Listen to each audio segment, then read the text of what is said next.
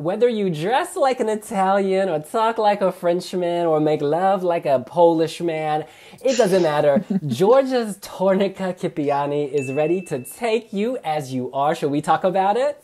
Let's do this.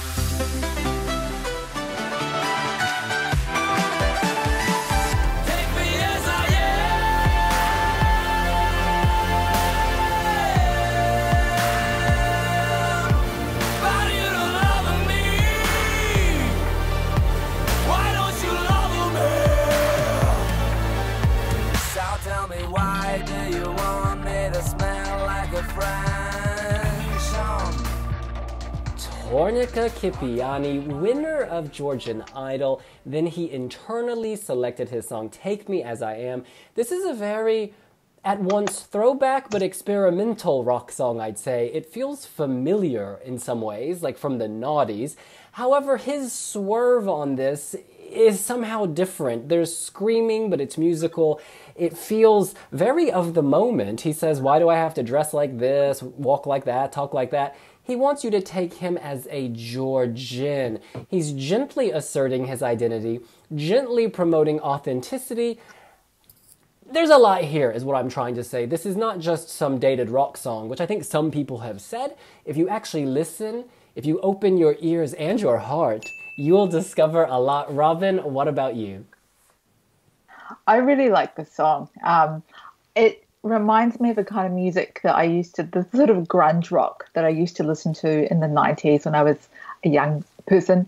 And that sort of familiarity, so I kind of connect to it with that. I like the little guitar tricks they've done. You can see in the video, they've got like, I think it's a car driving along the guitar fretboard, so you hear all this scrapey noises. Having kind of weird things like that in the song just makes it a bit more interesting than your sort of standard slickly produced Eurovision track. I also like the meaning of the lyrics of really, being true to yourself and, standing up for who you are and your own culture, because in New Zealand, we have this thing called the cultural cringe, where a lot of people are like, being a New Zealand culture isn't as good as English culture or American culture.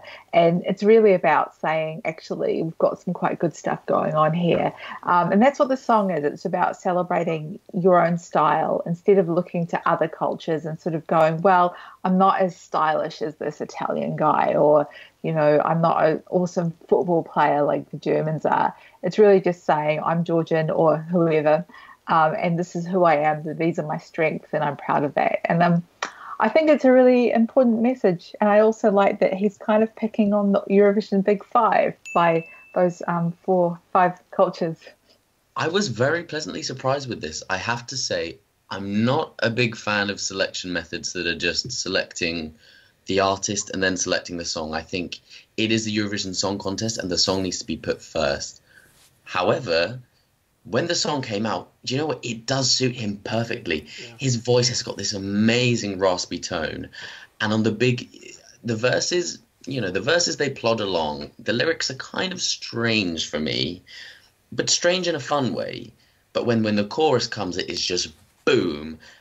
And I wish I could have seen this on the Eurovision stage, because I know with the fire, the smoke, it would have been epic.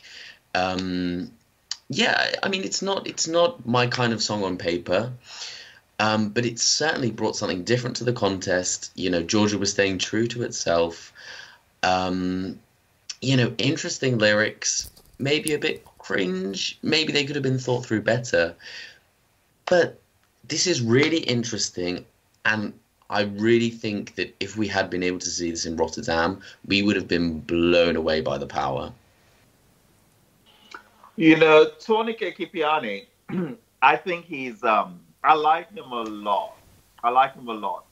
And it's interesting because if you kind of delve into his backstory, he kind of formed a band when he was young in his teen years. And we're looking for a vocalist because actually he's a master. He plays lots of instruments. But you know what he did? He auditioned himself as the vocalist for his own band. Who does that? And of course, he gave himself the spot. Yeah, I like his voice. I like his attitude. I like his sense of freedom. I like what he does. I like his approach to music. I like the sort of the grunge rock aspect with actually quite clear pop sensibilities as well. The song itself, I'm not crazy about it. I mean, if it's coming back next year, it's great. Welcome back. But we need you to actually compose a song, you know, like a clear, not a rant, because it feels a bit like a rant. He's a big deal in Georgia, of course. In 2014, he won the X Factor, and he was mentored by Tamta for a year. And then he won Georgian Idol, and that became the selection method. Yeah, his previous song, You Are My Sunshine, again, has that sort of techno-industrial sound, and I think he excels at that. And I like the way his voice marries up with female vocals, because in Take Me As I Am, there's a slight female undertone as well, which gives it that much more rounded sound. He is great. He is great. Take Me As I Am, well, you know what, I'm going to be honest. If you want me to take you as you are, I'm going to be honest. And this isn't necessarily gaslighting me. So you're not taking it. All right. I think a lot of people are underselling the evolution within the song. The verses, he is vulnerable, he is broken. The pre-chorus, he's growing in confidence. And in the chorus, he's like, look, I'm going to be honest. You need to take me as I am. He's like found his voice. I really like that progression. I also like how this woman kind of screams Je t'aime. Like, Je t'aime is supposed to be all romantic and French, but here she is shrieking it. So it's just very interesting, which I think reflects the song as a whole. In any case, time to give our scores out of 10, along with a prediction of how this would have done and a justification. Robin. Okay, I really liked it. I've given it 8 out of 10, but I don't think it would have qualified. Georgia had some success with the rock song in 2016, but that was a more sort of Britpop, a more sort of friendly sound to it. This, I think, is more niche, and it won't appeal to enough listeners to get a high enough score to qualify. But still, I like when Georgia is just being true to themselves. Well, for me, it's a 7 out of 10.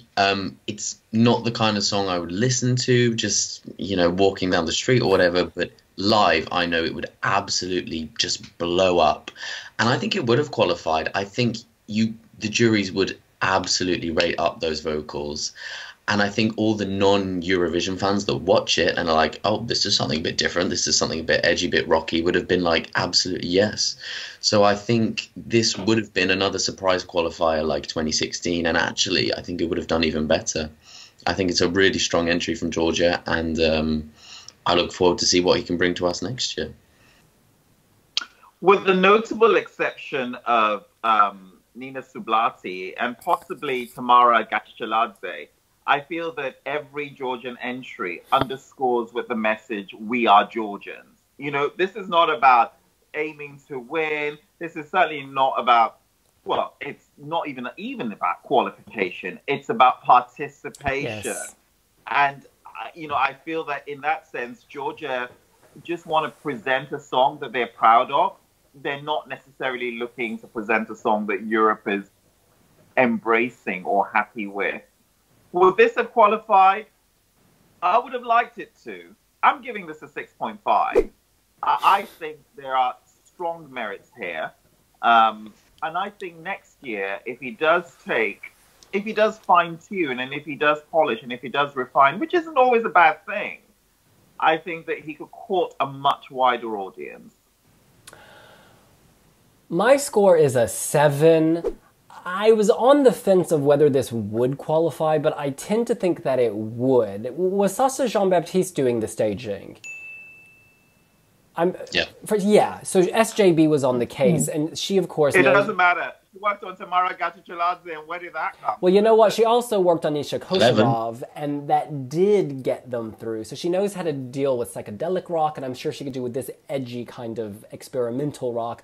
I think that Georgia and the SJB, they understand each other, and they've had this long-term relationship. You know, she did Nina Sublati. I'm sorry, those tears were everything. It's still, to me, one of the most iconic kind of first impressions I've ever had. I was like, oh my She slays. In any case, we are not the only Wiwi bloggers. There are dozens of them all over the world, and Miss Robin Gallagher has been taking their scores for several weeks with a whip and a calculator, and she has come up with the overall global average. And across these dozens of people, that average is a 5. A 5. Now, this song is very divisive. I think we can agree on that. And so there were probably a lot of low scores. Robin, do you think that's fair to say? Yeah, it's some people, you either really like it or you really dislike it. There's not many people who are sitting there giving it an average score. Well, that's what we think. What do you think? Does Georgia deserve more than a 5? Could Georgia have made it to the final? Let us know here on Wiwi Blogs. Be sure to subscribe so you don't miss a video. Don't forget to give us a like down there. And yes, follow us on multiple social media platforms. We're on Instagram and we're on Twitter. We're on Facebook. We're on YouTube. We'll see you later. Bye. Bye.